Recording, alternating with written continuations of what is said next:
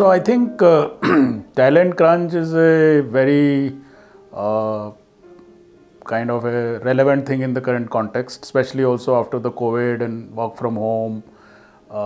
So I think what's happening is that the people basically are looking for very high growth, areas.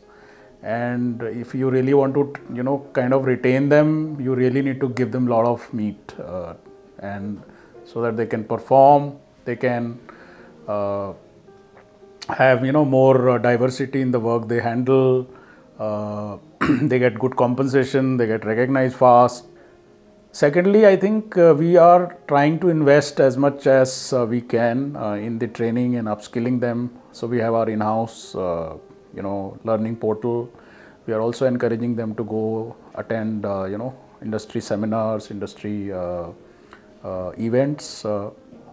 We also try and give them cross-functional opportunities, in the sense somebody who is an FP&A wants some knowledge in taxation, so we encourage that they also can play a good role in that side of the function. So there are some of these things which kind of make them feel that they're getting growth in their own profile, and somehow it helps to scale them up in their own skill set, and which can be used by the organization in many ways.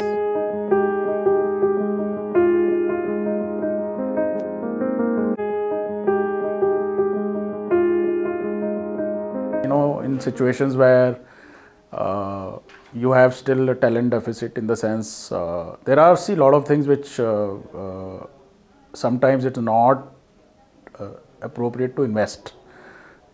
For example, if you are, say, starting a project, or there are some seasonal activities, or there is some special projects going on, then sometimes you try and see if somebody can help from the outside, right? And so yes, there are firms, there are partners available in the market who can give you similar solutions, even in the CFO support, even on the FP&A support, even on the taxation support. And yes, I think it's a good mix to have your own internal resources with good partners around, and I think a good balance can kind of result in a win-win situation, and also optimizing the cost and returns at the same time.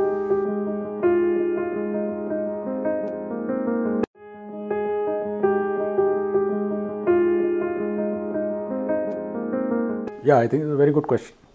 I feel the finance guys are the custodians of the company. I always say that they are the exit gate. They are the ones who facilitate growth in the business. They partner the business, and they can make the life of the business operations very easy. How they can do it, I think the best way is that you kind of align them and align their mindset to the strategy of the company. If everybody is into it, in the sense that they also know that what role they can play in making sure that the organization overall is successful, and they know what the organization strategy is, I'm sure it makes their job, and it makes everybody else's job who deal with them much more easier and productive, and I think it's a great win-win for the organization. So it's definitely very, very important for them to be aligned to the strategic objectives of the organization.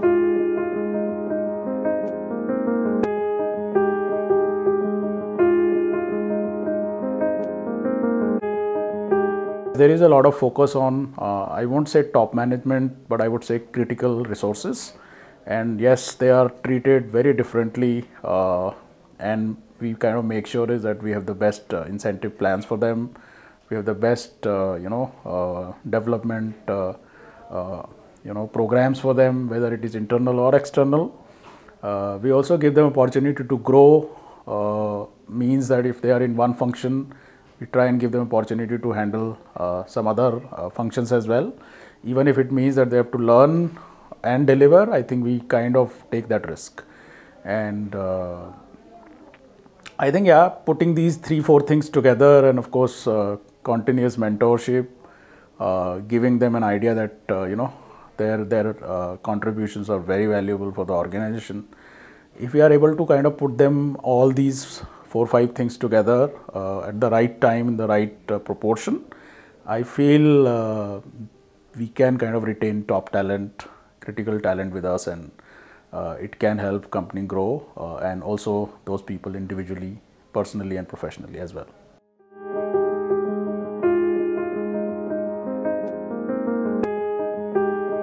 My personal take is that yes, it does benefit to a very large extent, that you can always put non-core activities in such a way that it can be taken care by technology, by automating them, by using all kind of latest technologies, and ChatGPT is that's the new kid in the town right now. And at the same time, I also feel that sometimes getting into the new technologies does not always mean that you have to get rid of people. Actually, that new technology which you are kind of going to adapt will require again resources who are good in that technology to take care of it. So for example, I give you a very, very practical example from my experience that suppose there was a time when everybody was in a rush to implement ERP, whether it was SAP or Oracle or whatever. But what I have seen is that, yes, the initial game plan was to make it very efficient organization in terms of end-to-end, all like functions talking to each other through that ERP. But what also we realized it is that in order for that ERP to go and run seamlessly without any glitches, without having any hindrance to the business, there was a large workforce which was appointed to take care of that whole ERP.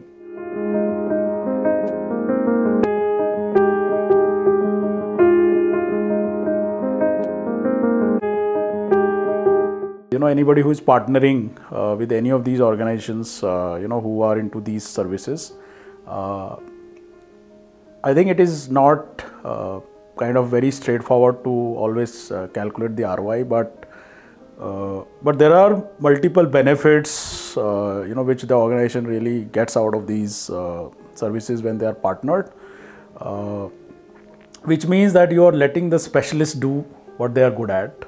So there is a very little risk you carry in terms of, tomorrow if you're kind of outdated or you don't have a relevance of that particular services which you required at particular point of time but not important anymore. So you get that flexibility. I think there can't be a better ROI than that. If you have that flexibility to kind of not commit your capital, I think that's the biggest advantage you really come across when you deal with partnerships like that.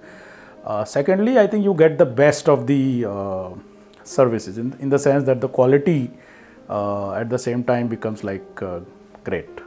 So overall, I would say if you put together these quantitative and qualitative factors together, I think it definitely gives you a great ROI, and one can evaluate depending on what kind of services you are looking from those partners.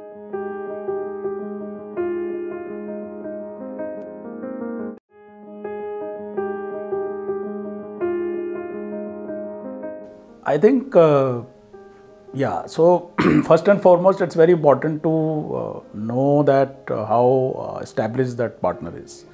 Because when you're going to extend your business support to somebody, outside the organization, it's very important that the continuity should not be hindered, it has to go seamless.